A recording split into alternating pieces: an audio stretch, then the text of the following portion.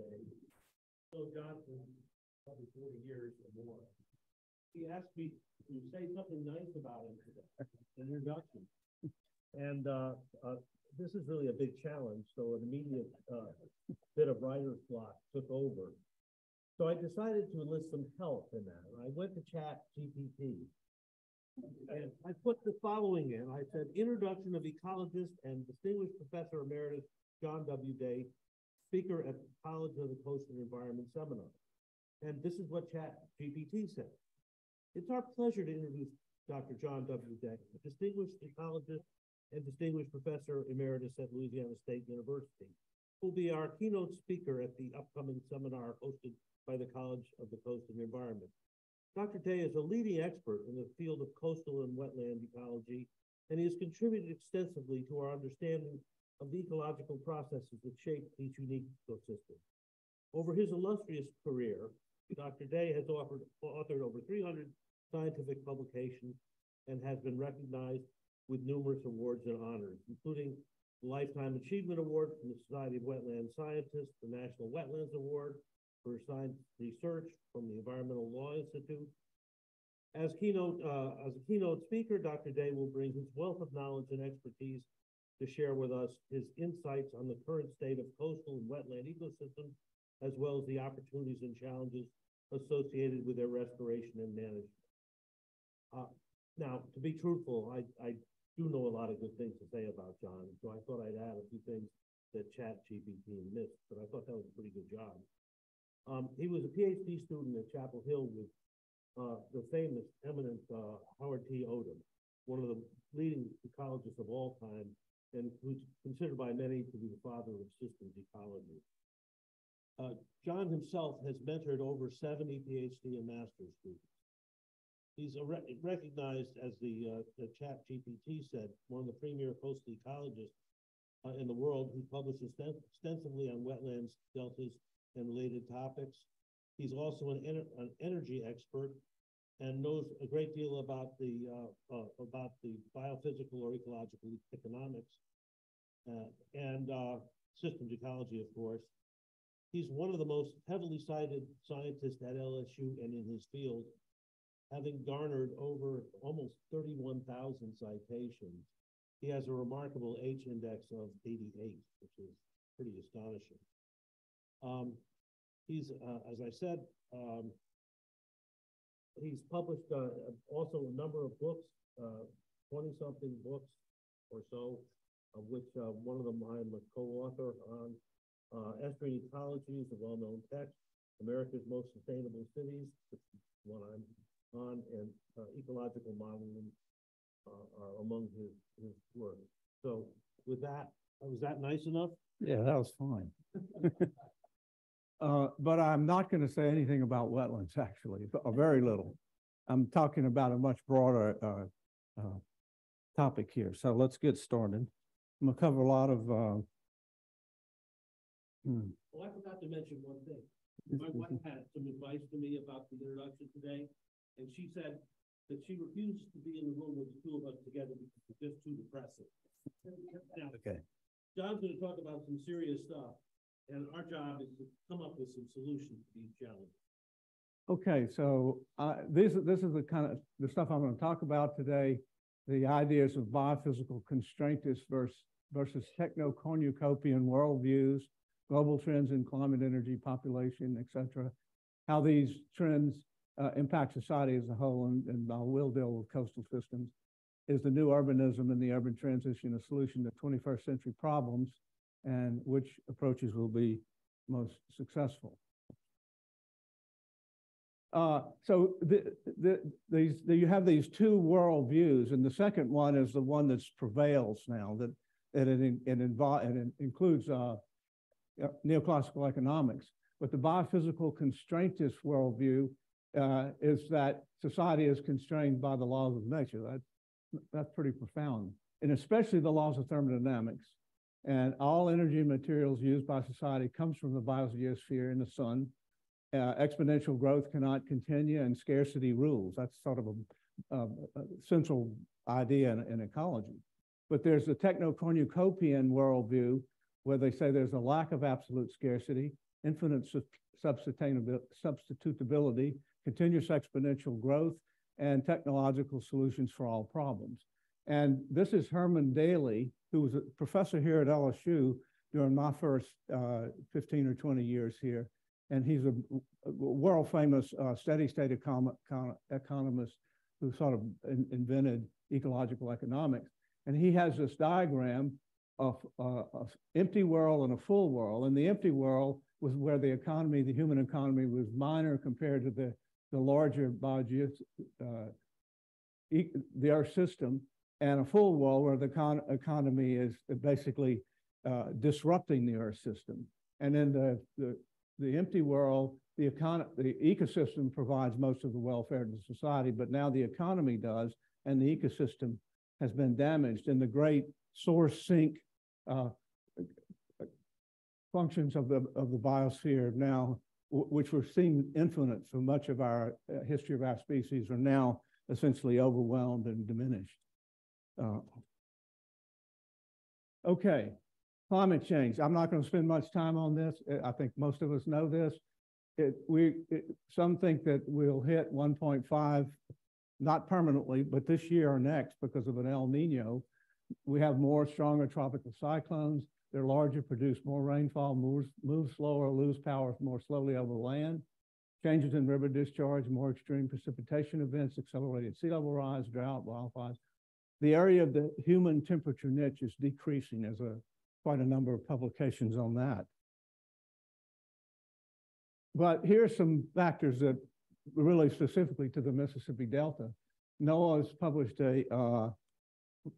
some maps that shows between 1991 and 2010, rainfall has increased over the upper Miss and the Ohio Basin, where most of the water in the river comes from, by 10 to up to 15%. So there's more water coming down the river, and the Mississippi and Atchafalaya rivers are increasing in discharge, but there's a lot of variability here, so it's hard to get a clear picture and get worried about it too quick. And so, but it's likely that during this century and maybe by mid-century, the river will be exceeding the the Mississippi River and Tributaries Project that was established after 1927. It would become a regular thing, and it'll exceed the design capacity of the river for the amount of water coming down. And they have been near levee failures. This was in the 1973 flood down by Donaldsonville. And the other thing is we're getting these intense rainfall events. The 2016 one that was one that affected our area and one that flooded my house. And I moved, so I'm a climate migrant.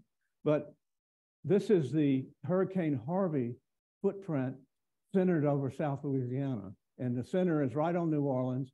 And a storm like this coming would cause catastrophic flooding throughout Southeast Louisiana. And in fact, up here where we live, it would be almost like the 2016 flood. The pumping system in New Orleans can't sustain this. And in general, living below sea level is going to be progressively untenable in this century. All right, I'll put this in a personal perspective, and I got this idea from Robert Twilley. This is my family. That's my wife and her mother sitting there, my son, and my two granddaughters. So that's 4 generations, 1926 to 2100. And if we go to 2100, my younger granddaughter will be 89, and 5 of her 8 great-grandparents lived past their 90s, lived into their 90s. So she's got a good set of genes, and I think she just has a chance. So we're talking about 175 years, 6 generations. And I'll look back on that in just a minute. And I got this from Robert. So we look there's my lifespan if I live as long as my dad. There's my son's lifespan if he lives as long as my dad. Then my grandkids, if they live as long as my parents, my younger one will be alive at the end of the century. And the youngest students in this class, in fact, the students who are coming in as freshmen this year have a good likelihood of living through this century if the processes I talk about doesn't stop them. Okay, so I'm going to talk about energy. the laws of thermodynamics, everybody knows what those are, except the economists, I must say. And the first law is the conservation of energy and mass, but the second law is the one that really constrains us. And that says that no real work process, which is everything, can be 100% efficient. And that's the entropy law. And that's what we have to talk about when we talk about energy. So here's energy production and GDP from 1800 up until more or less the present, almost the present. And you can see during the since 1900, we've been in what's been called the great acceleration, exponential acceleration in use of energy, and you see it's dominated by fossil fuels, and it still is. And GDP follows that. In fact, they're strongly statistically related to each other. And it's not surprising because GDP is the measure of the work of society, and the work of society is the fossil fuels that does that. You need energy to do work in a thermodynamic sense, and so it has to be that way. And this is a two-scale depiction of the fossil fuel age, which is that peak there, red peak in the middle. And we are right about here, close to peak fossil fuel production. I'll talk more about this. Trillions of kilowatt hours per year. And much of what people talk about when we talk about the future and the renewable future is that energy consumption in this level would just sort of continue sort of indefinitely, but nobody believes it will last the 5,000 years. But so this is a transitory feature of society, fossil fuel production. And the question is, are we going to move to renewables, which can do everything fossil fuels can do at the level that's happening? Now, Charles Hall was a fellow student with me back in Chapel Hill in the late 1960s.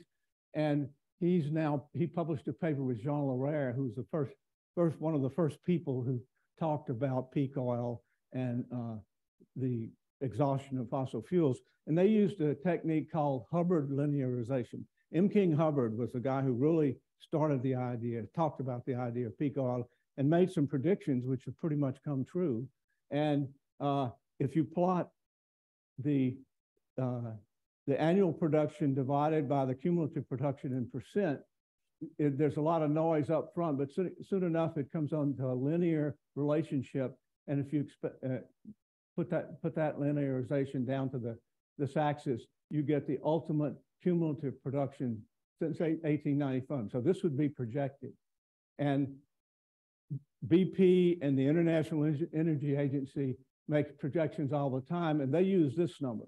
Well, one thing you get out of oil and gas production is natural gas liquids, which can't be used to run cars and things like that.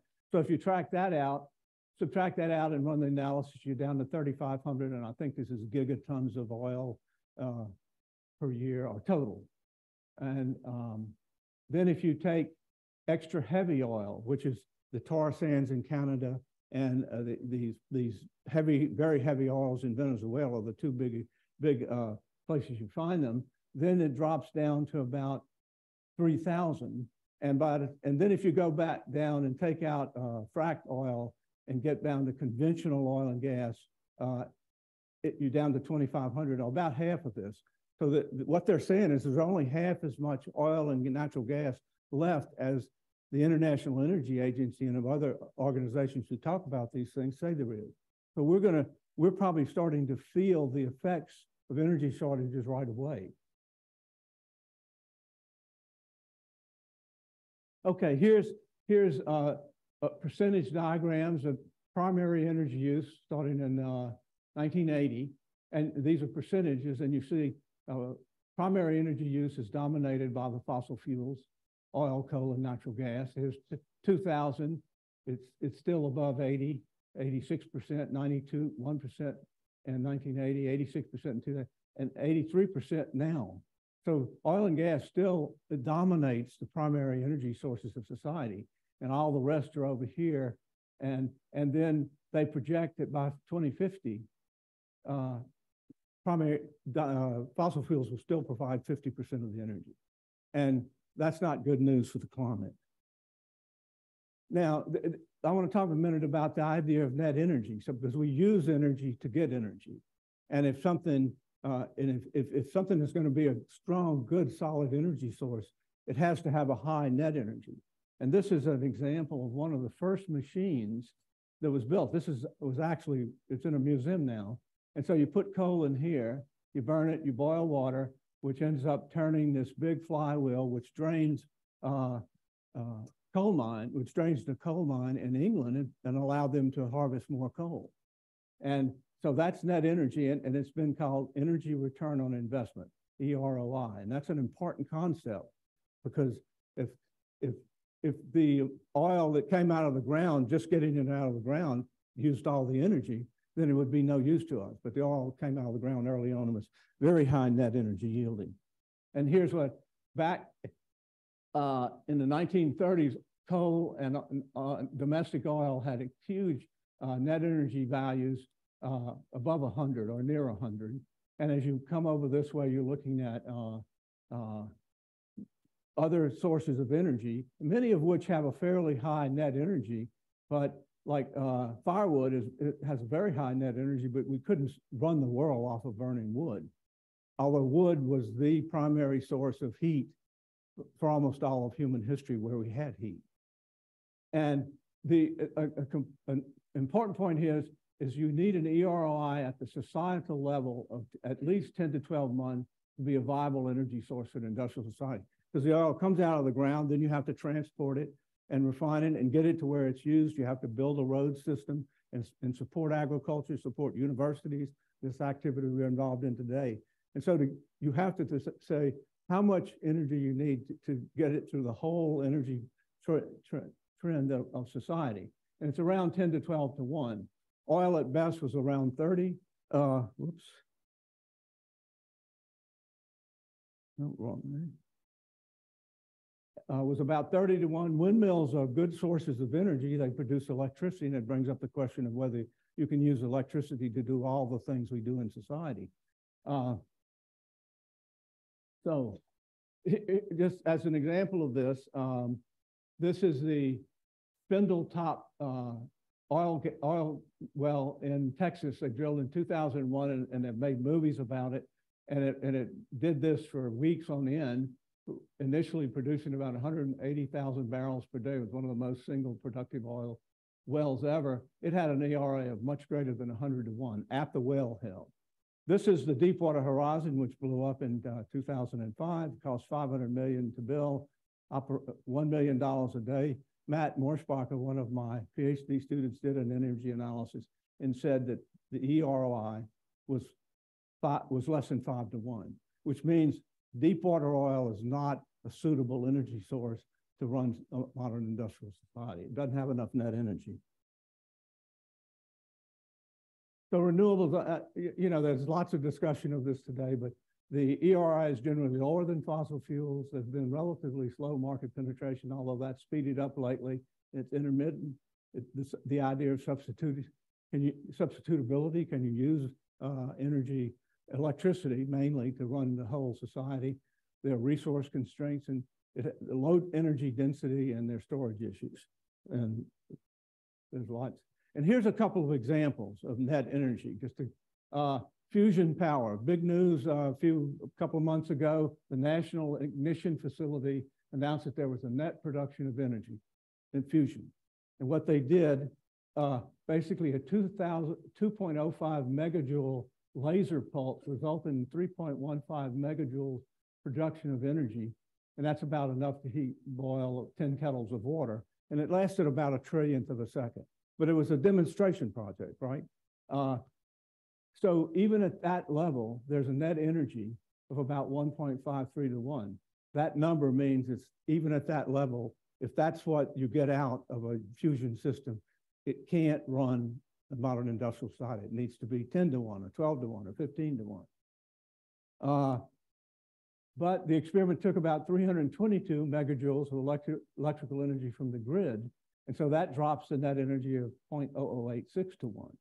And here, then you need the building and everything. The National Ignition Facility covers about 3 football fields out in California. And if you have to take that into consideration, because if you're going to have fusion power, you've got to have places that produce. You got to have power plants, and they have to keep running. And so if you take that into consideration, that it took 5 billion megajoules to build and house these lasers, you get a number that's astonishingly small. So I would say right now it looks like fusion energy is thermodynamically impossible to run a society on Earth.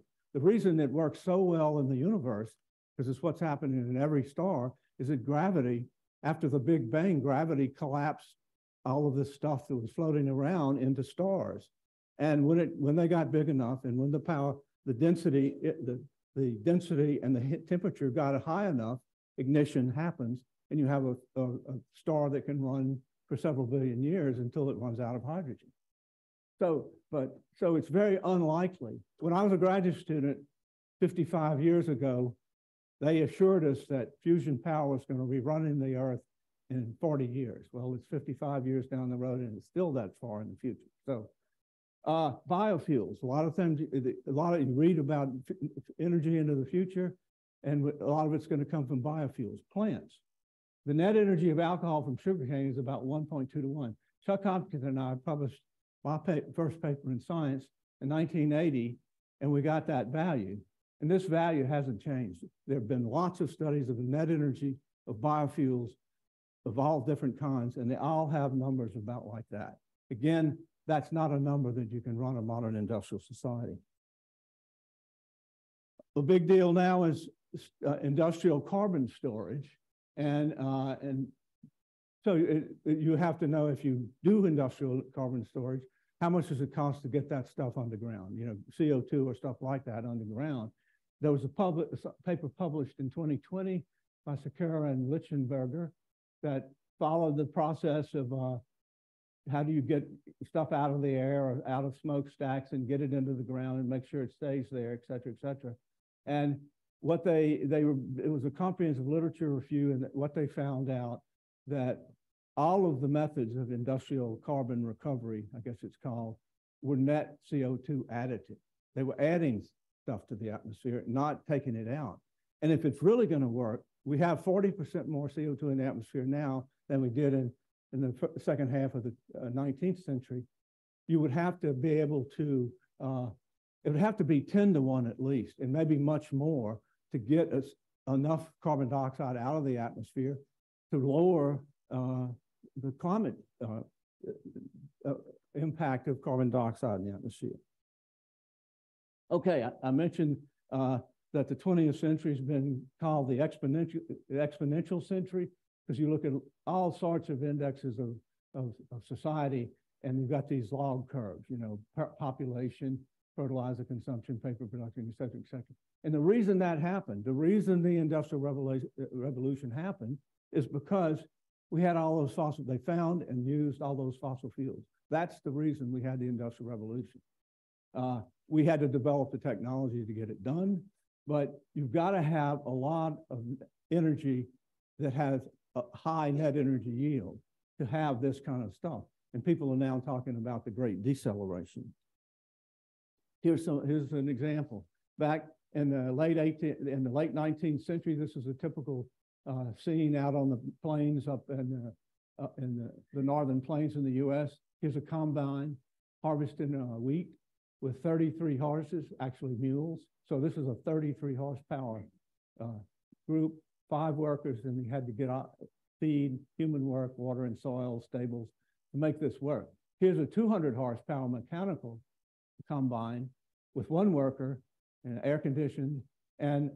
But what happened is that for most of human history, starting 300,000 years ago when we became a distinct species, I would say the major energy source that allowed us to prosper was food. We ate food and we used human muscles to do most work. There was also animals that helped us, and we burned wood mostly. And so food has gone from a net energy yielding source for humans to one that consumes nearly 10 calories of energy to produce 1 calorie of food when it's eaten. Here's another example. I flew over to London to an Eastern Coastal Sciences Association meeting about 15 years ago. And you go online and do this, and you know, I'm going to here and I'm flying on this kind of jet and assume it's full. And you can calculate, just this is a one-way trip. I used 7.8 times 10 to the 9th joules of energy and emitted 1480 kilograms. This is not unusual for a crowd like this. We do this all the time. But that amount of CO2 emission and energy consumption is 15.5 times the annual energy consumption of an average person of the country of Burundi in Africa. It shows you how different we are in the wealthy countries.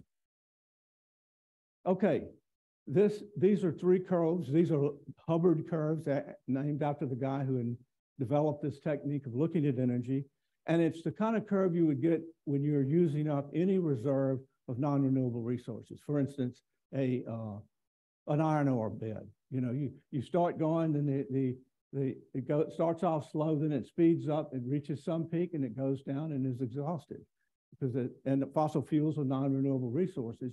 And what these two people, Maggio and Cacciola, did is they ran a Hubbard analysis and produced these curves. And these are robust because you have almost a century of data for coal, oil, and natural gas, and this is total fossil fuels. And this is the kind of thing that would happen if fossil fuels weren't affecting the climate and you know, and we wanted to use them, they would still run out like this, because this is how a non-renewable resource in an area works. And so total fossil fuels will peak before mid-century. Oil, conventional oil, is peaking more or less now. This is natural gas. It'll peak a little bit longer, and coal will last long. But by the end of this century, there will be essentially no more oil and gas and a little bit of coal. And this is the 50 years of the Coastal Master Plan. Here's another interesting paper where these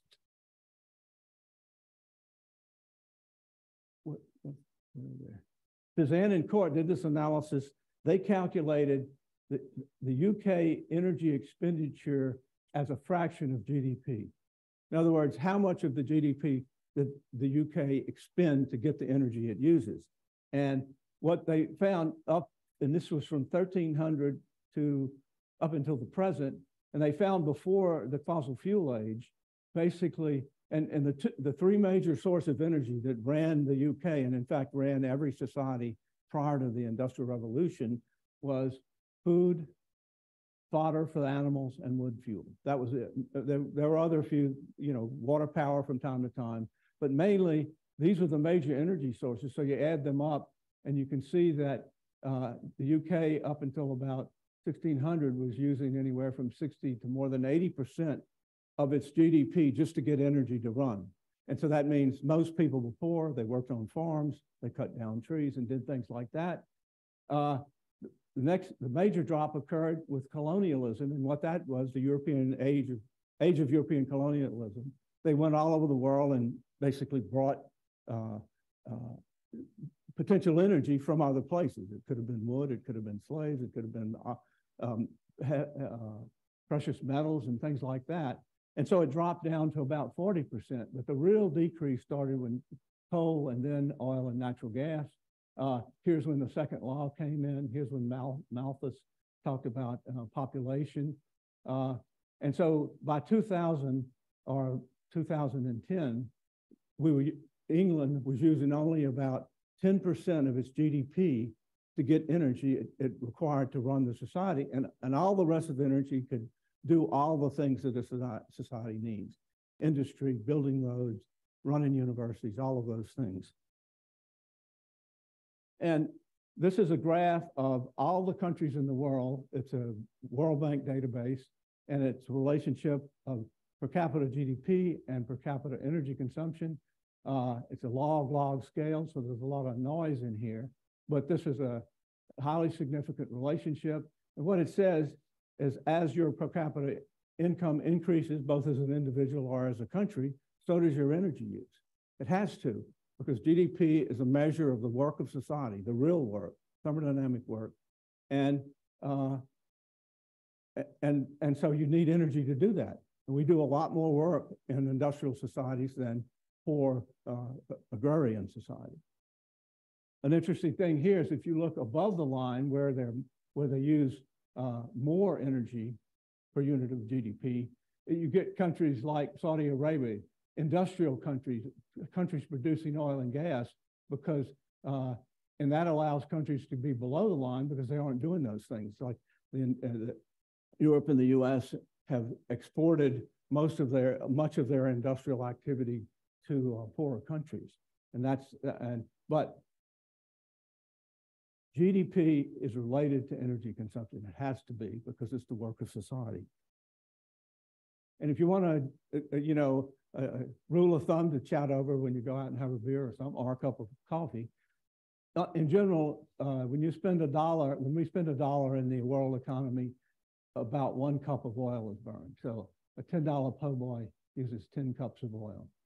A $25,000 car uses 25,000. That's it pretty much holds. And you find out that many of the metrics that describe the status of society, like wealth, per capita wealth, human development index, poverty, kilocalories of food eaten, the number of doctors per capita, and this is log infant mortality rate, they're all related to GDP. The richer a country is, the better off they are in terms of all these measures. They may not be happy, but these are real work issues here. And so all of these metrics are related to GDP, which is related to energy. So the status of society has to do with energy. And lately, in the last, several decades, it's been more and more looking at the neoclassical economic view of the world. And Herman Daly is one of the major people that carried that out, and I'll come back to him. But my friend Charlie Hall, an economist, published a book in 2011, republished in 2017, Energy and the Wealth of Nations. And they come down to their problems with neoclassical economics. They define economy independent of the biophysical matrix, describe economic production independent of physical work. Boundaries are inconsistent with and take little in consideration of the environment.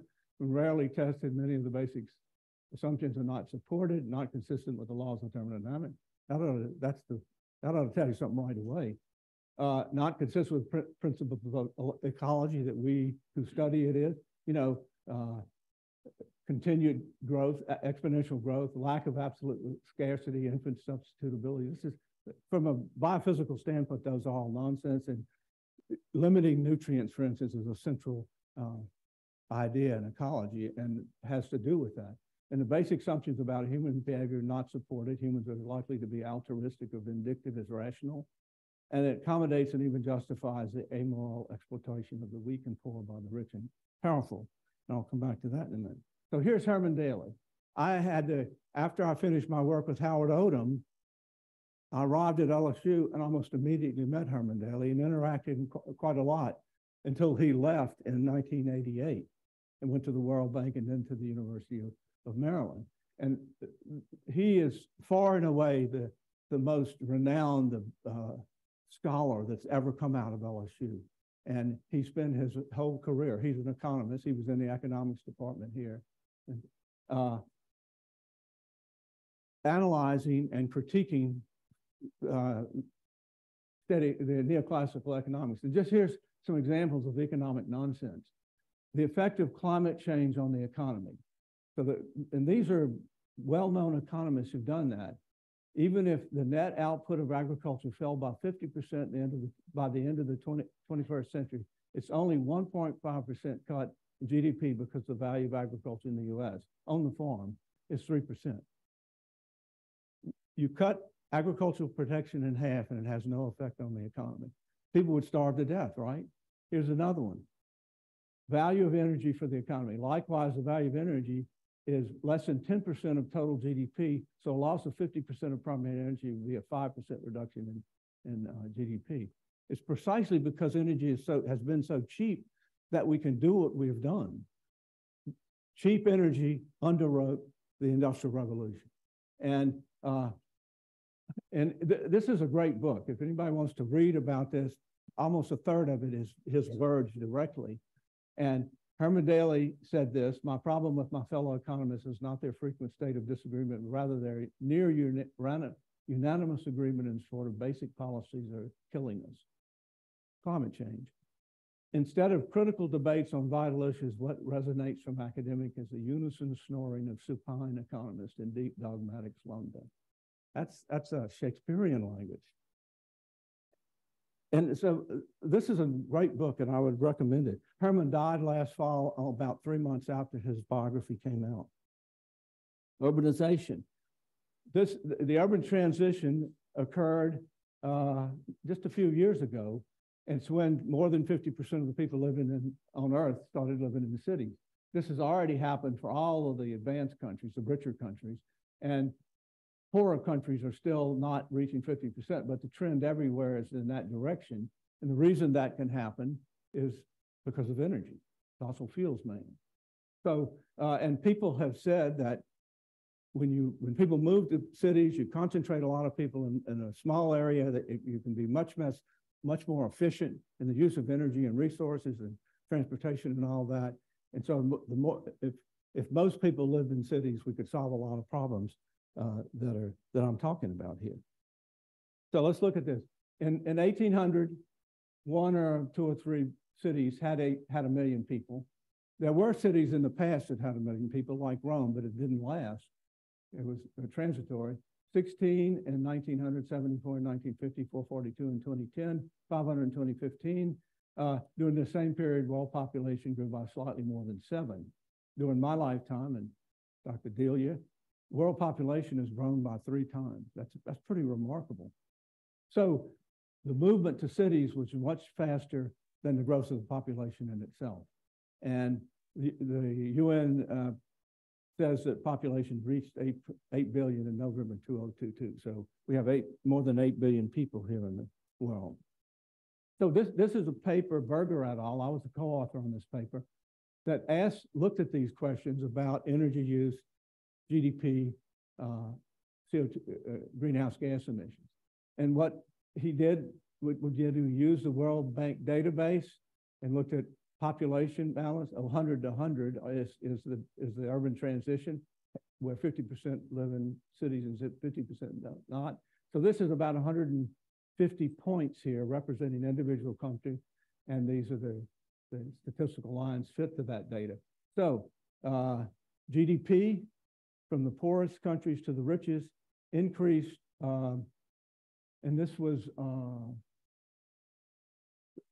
like the last 50 years, something like that. So increased from about 10 squared on average, for very poor countries, to almost 10 to the 5th. So several orders of magnitude.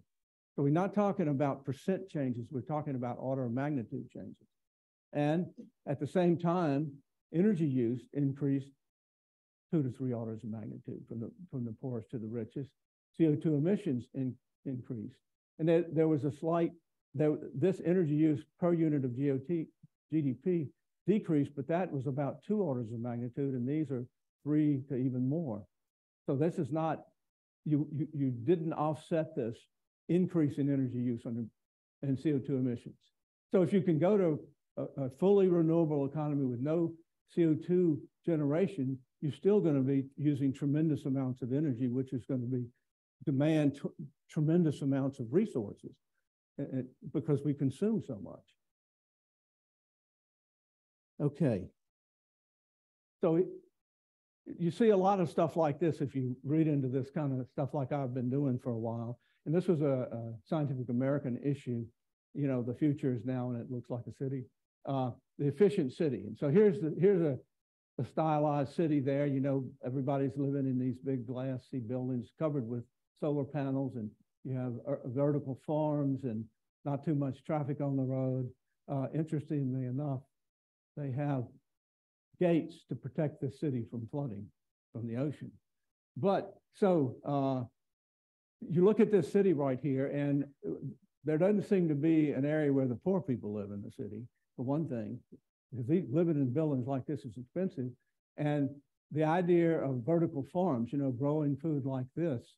And we calculate, well, somebody calculated that if you had a 1 acre farm that was 50 acres high and you were growing food in New York City or someplace like that, for the same amount of money, you could buy 8,000 acres of Iowa farmland, which is the richest farmland in the world. It's a silly idea. You can produce certain kinds of crops for a niche market, but the idea that you're going to feed a city like that, which looks kind of like New York City, with vertical farms is just silly. And what it doesn't, they hardly ever talk about is there are massive amounts of energy, material, and money flowing into cities and massive amounts output of waste. And if most people are living in cities now, then most of the impacts of humans on the earth are coming from cities. And this is the world population growth through 2019. The world population has grown exponentially for 2 millennia, but only since 1880 has it really speeded up. There were no more than 2 to 3 cities of 1 million. 2018, there were 550. By 2030, it'd be over 700. 1945, the year I was born, there were 2.42 billion. This is more than tripled in my life. I gave a lecture to some freshmen, but freshmen at LSU during their life, which is 18 years, basically, 1.5 billion people have been added. And the world population took 10,000 years to reach 1 billion, basically the Holocene, and it reached 8 billion in November 22. Clearly, this is not sustainable. And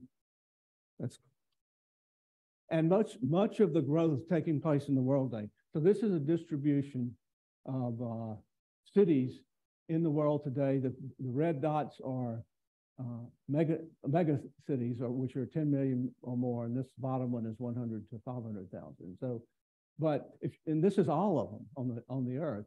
And so most of them are in the larger tropical, the subtropical, tropical zone, and one of the zones most affected by climate change. They're coastal, which again, coastal areas everywhere are being affected by that. So these are, people are moving to the coast globally, but much more rapidly in the larger tropical zone. And these are not the rich nations here. So we've got people who are less able to deal with these problems. They don't have the resources, moving to the coastal zone. And the resources, the provisioning of people in the coastal zone doesn't come from the coastal zone. It's spread all over the world, agriculture and fossil fuels and such. 5% of the world is associated with deltas directly. 40% of the population lives within 100 kilometers, 50% of the population, 200 kilometers. So the people in the world live close to coast, but the stuff they use generally doesn't come from the coast. So here, this is a mega city. We've talked about it, 10 million people. Depending on how you define them, it's between 33 and 46. If you take the 46, only 7 are in developed countries, 34 were coastal, 38 were tropical to subtemperate. And Tokyo has 37.5 million people, and this is equal to the total population in these states. These are the least populated states, but it gives you an idea of just how many people live in Tokyo.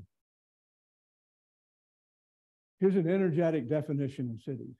Cities are highly ordered, far from equilibrium, dissipative structures composed of people and their stuff that are absolutely dependent on input of energy materials from the larger system which they're part. They exist in a quasi-parasitic relationship with the rest of nature. This is William Rees, who's an important person who's written on this. So, dissipative structures. What's that? Well, when I talk thermodynamics with my 11-year-old granddaughter, she understands. She's got an apple in her hand. This is a high net yielding, low energy matter source that she uses as a dissipative structure and produces waste heat, that's entropy, other waste to maintain metabolic functioning. So, and every work process is a dissipative structure, a river meander, a thunder shower, a hurricane, tectonic traits moving across the surface of the earth, stars. They're all dissipated structures in the sense that they take energy, use it, change it to do work, and the result is low-grade heat out that can't be used to do more work. All right, here's a quote from Alice Munro. She won the Nobel Prize for Literature, mainly for her short stories. And the story was a woman whose husband was a fisherman. He died in a storm, he drowned, and she moved to Vancouver and became something like an NPR commentator. Anyway, she said the cleanliness, tidiness, and manageability of city life kept surprising her. This was how people lived, where the man's work did not take place outdoors, where various operations connected with it did not indoors, and where the weather might be a factor in your mood, but never in your life, where such dire matters as the changing haps and availability of prawns and salmons were merely interested and not remarked on at all. The life she'd been living in Whale Bay, the little village, such a short time ago, seemed haphazard, cluttered, and exhausting by comparison. And this is the kind of life that we live. We live in, I don't know if you can call a lot of our cities well ordered, but anyway, so let's take, what does this mean? So this is in 2010, the Energy Information Administration of the US government produced this graphic showing the metric tons of carbon dioxide per person used by state and the District of Columbia. So you have over here a group of states with more than 20 metric tons of carbon dioxide produced per year, and that includes Louisiana. We're a big industrial state. You have a bunch of them down here where it's less than 5. And so the question comes to mind is, why can't places like Wyoming and North Dakota and Louisiana and Texas, et cetera, why can't we be like these people over here and do the right thing and use less energy? Well, it's obviously the,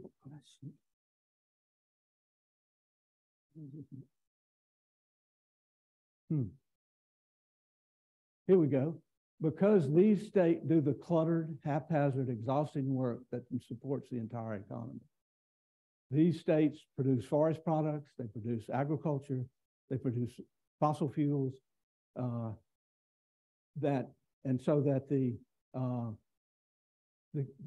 all of this energy over here in the balance sheet, which say is applied to people in Louisiana, should be put over here to the people who ultimately use that energy, directly or indirectly. And you would get a very different graphic. This is a book by a guy named Ahmed. He called it Failing States, Colostomy System, Biophysical Triggers of Political Violence. He showed that rates of political violence, climate change, and resource scarcity were related. So this is part of our future, and we hear a lot about all the violence going on in the world today. But in writing our book, Chris and I, we reviewed this history of the ancestral Pueblo communities, or the Anasazi in southwestern United States. And they developed very sophisticated societies in this very arid region to produce food, store it, use water very efficiently. But during these mega droughts back in the 1300s, that could last decades or even a century, this society collapsed. All of them collapsed, and they moved and went elsewhere, and they disappeared as coherent cities and such. And people who went back and looked at human skeletons said there was evidence of malnutrition and violence. So when you start running short of food, you're not having philosophical questions. And here, this is another book. Barbara Tuchman wrote this really good book, The March of Folly. And she defines folly as a produce of policies contrary to long-term public interest by a large group. Policy must be perceived as counterproductive in its own time. It's like we understand what's going on with climate.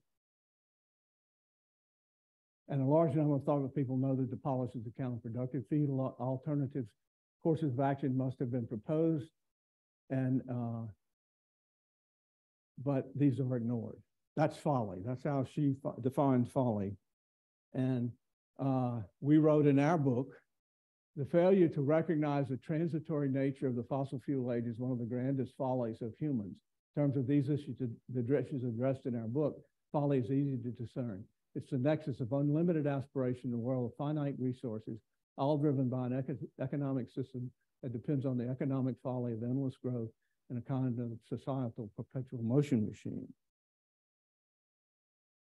And another thing we hear a lot about nowadays is wealth and income inequality. There are a bunch of books about it. I like this one. It's full of graphs and data. And the spirit level is the name of a carpenter's level in the UK, I think. And so that's where that title comes from. And this is a graph that they produce, and they compared income inequality, the ratio of the top 20% to the bottom 10% of incomes. And this has to do prevalence of any mental illness. And you see there's a fairly strong relationship there. And they related inequality to health, child well-being, trust, women's well-being, mental illness, drug use, etc., all of these things. So one of the things we could do, we can't alter the laws of thermodynamics. We could decide, as the world decided, to become more equal in terms of wealth and income. But how likely is that to happen? The reason we ended up in a situation like that is the super wealthy have manipulated governments and people to produce this kind of thing. So it'd be very difficult to address this, but I think we ought to not give up. So what must be done? Reduce climate impacts by eliminating fossil fuels. They're going to go away anyway. We may as well get used to it. Deal with inequality, preserve and restore natural ecosystems to maintain ecosystem services. Because that's where all of the wealth of society comes from. It doesn't come from, economic activity that we see every day.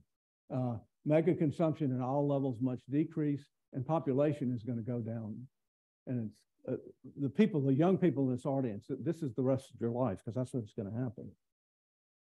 Okay, so what does a renewable economy look like? Humans lived in one for, 99% of their existence. Humans of all age doing manual labor for sustenance, slow-moving vessels, limited range of transport, and how much can new renewable change make to the hard work like food production easier? And there's another example. Okay, I'm ending here, and I'm gonna go back, I'm gonna use some art here.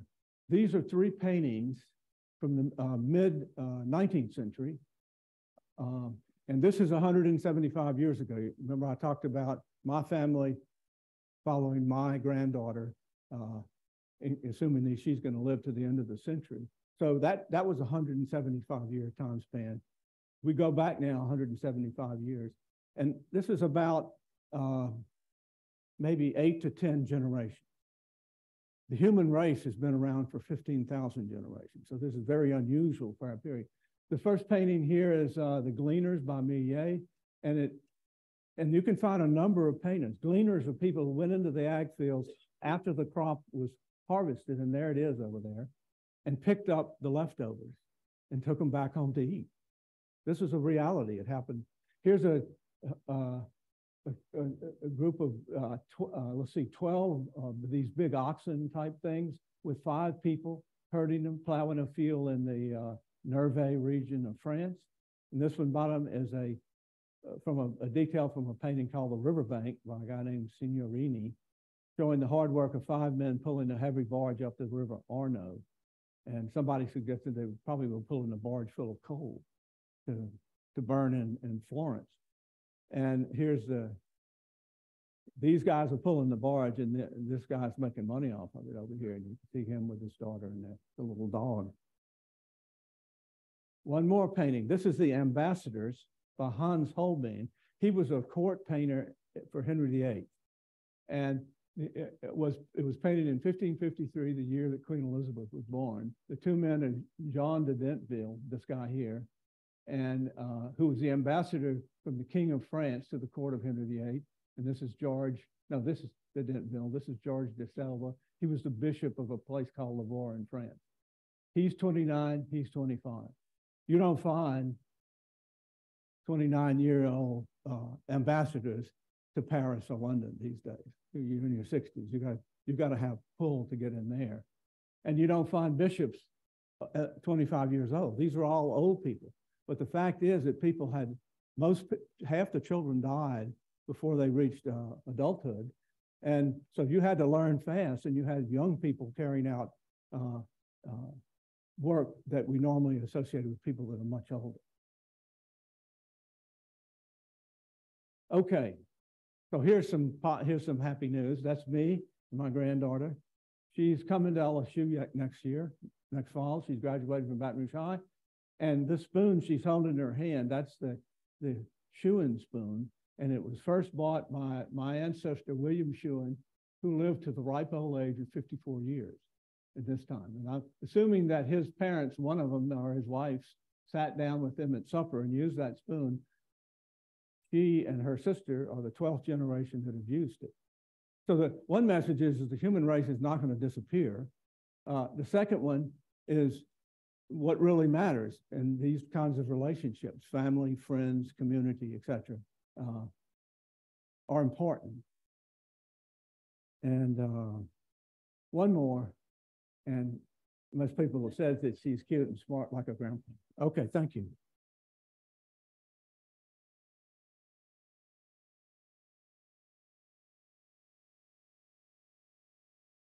I think there's time for a few questions.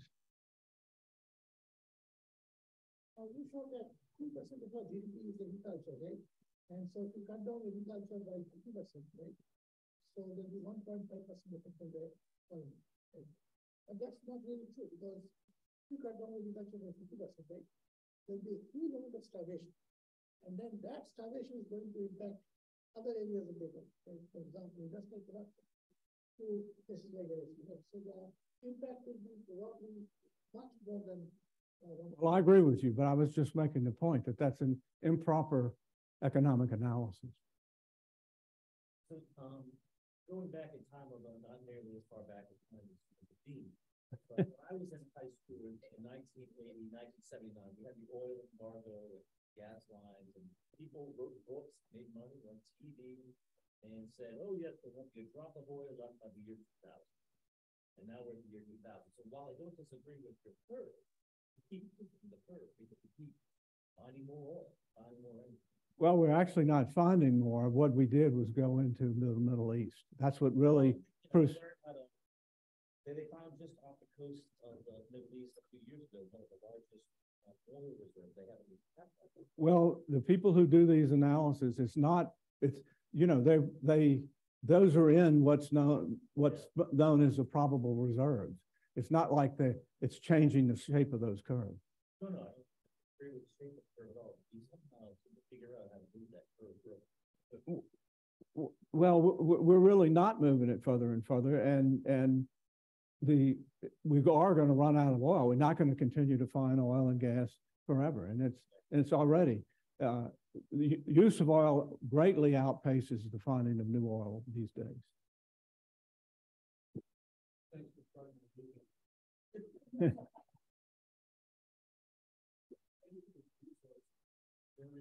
unequal across countries. It takes a lot of energy to power trade. So it typically includes conservancy across continents from countries that have something that countries from other people that fly, aircraft, all of that requires a lot of energy. So if you start to move forward, you can't fly across the Atlantic without a battery-powered plane. It's going to lead to a lot more isolation and reductions in trade. And that community seems to kind of accelerate the downfall. It may well. It could be. And people are living not in the places that the resources support them are produced ultimately. Yes.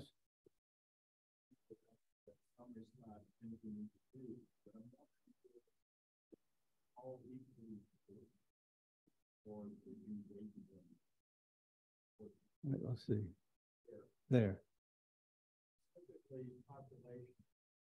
Is there a sustainable notion of a sustainable population? Well, there is a notion, but it's a combination of numbers and per capita consumption. So if consumption goes way down, you can support more people. But it seems that you have abundant sustainable renewable energy.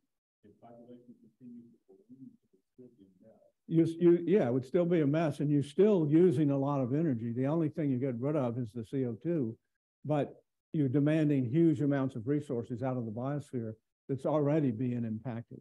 The source sink functions are already severely impacted. And so just changing to a renewable source of energy, which is not, it's mostly electricity, and electricity can't run a lot, at least now, can't run a lot of what we do in society.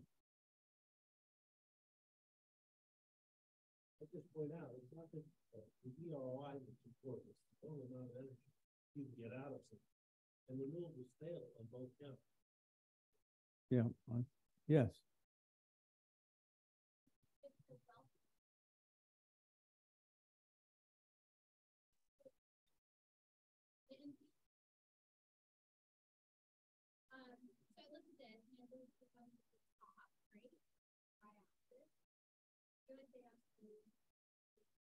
I think about these are the main brands of these are the major experiences. Like these are countries who have communities on the impact, significant these are all countries who have this like history of taking physical labor, people labor, and just considering it's not as valuable as right? And so when I think about that, and I think about being new transplant care and kind of the legacy of that thinking and how we have, in Cancer Alley, the most impactful people are the those classes. So I don't know, I've been having thoughts about that because I see this kind of connection, this certainly here in land and how people are organized in space, that the legacy of that thinking, I think it shows up in thought as well. Do you have any thoughts about that? I think it's outside of the physics and the science. No, not at all. I obviously I can't answer that question, but one of the ways the rich get richer is to keep the poor poor. And society would be much better off if the money Jeff Bezos spent on his $500 million yacht went to insulate poor people's houses.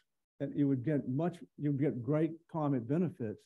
A boat like that probably costs $25,000 a day to operate, and that's burning energy. So, but I mean, it's yeah, that's a whole area that people are talking about. That's good. Huh? Anything else? Okay, thank you. Wow, to get to talk about this book. We offering Jonestown cocktails after the performance. Let me see. Well, we got a free lunch out. Yeah. Over here. If the students don't eat all the food. Yeah. This is one take when they have their revenge. Yeah.